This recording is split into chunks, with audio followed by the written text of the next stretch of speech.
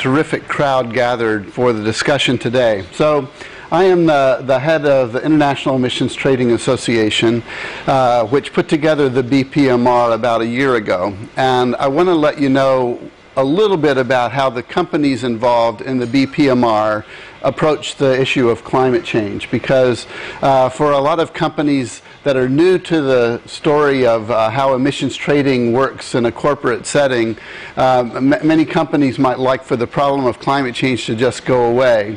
But I think the companies that are listed up here on the screen, which is just a small subset of IETA's members, are companies that recognize that climate change is a real problem. It's a problem that business needs to be engaged in helping to solve, and that business needs a workable, flexible emission trading market in order to achieve the benefits that are really required by society. So this is, as I say, a set of the companies that you're going to hear from today. There's one company that somehow didn't make it on the list, and I want to emphasize PetroChina as a member of IETA, and Tony Guy and others are here from PetroChina, and they are going to be a part of the team that's giving insights from how their involvement in emissions markets has helped them over time.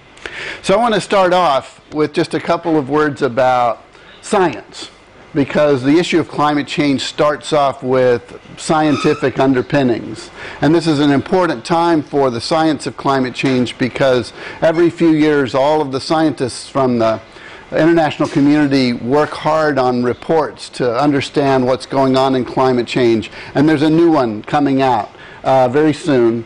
And we know that there are four key things, four key numbers that I want you to keep in mind that I think corporates around the world need to be aware of. And the first is that the international community believes that we need to limit global warming to no more than 2 degrees centigrade in terms of the amount of warming that goes into the system this century. It may sound like a small number, but it means some very big things.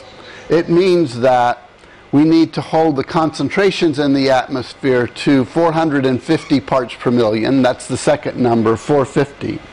And that means that we need all of the major emitters on Earth to be a part of mitigation strategies to hold the emissions down, because it implies that we need emission reductions on the order of 50 to 80% by all of the major emitters. So that's the third number, 50 to 80%. For Europe, they've said that they believe the minimum required in Europe would be 80%. For the US, they've said that the minimum by 2050 would be 80%. So it's a huge amount of emission reduction that's going to be required. In the new science that's coming out this year, there's a fourth number that I want you to keep in mind, and that's the number 1 trillion. Because the international community has, the scientific community has found that they believe that the 450 parts per million that holds us to that safe level equates to emissions over the course of time of about 1 trillion tons of CO2. The reason that is important is that we have now already passed halfway, the halfway point of over 500 billion tons, and that by 2040, they expect, if we don't change our behavior, that the 1 trillionth ton would be emitted. That's the number that we have to stay within if we want to protect a 2 degree centigrade warming.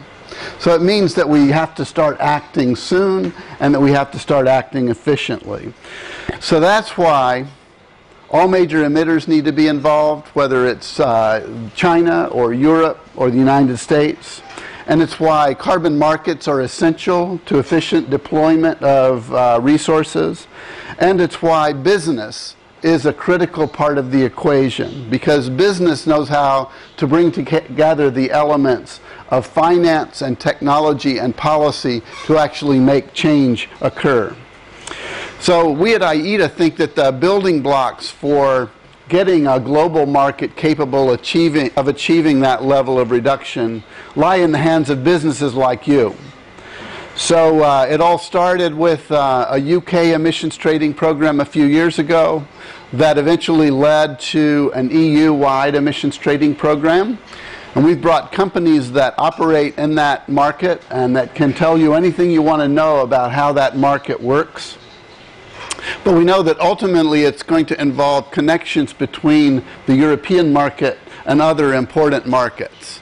Maybe those markets are here in China, like the Shanghai market.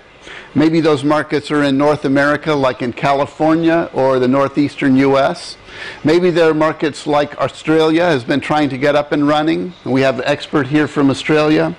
But all of these markets are going to need to link together to provide an efficient business result.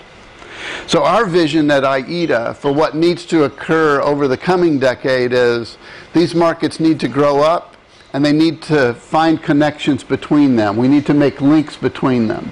So that's why we thought it important to begin hopefully a regular conversation between businesses in China and businesses in the rest of the world that are working in these markets. So that's what the Business Partnership for Market Readiness is about making these links between business that will help all of the markets work efficiently in the future. I'd like to close by thanking our hosts at the Shanghai DRC for welcoming us here and for helping us to organize what I think is a terrific program for you. I'd like to thank the Shanghai Energy and Environment Exchange for your help in, again, organizing this and being our local partner. And also to the British Consulate for being a terrific advisor and partner in this effort.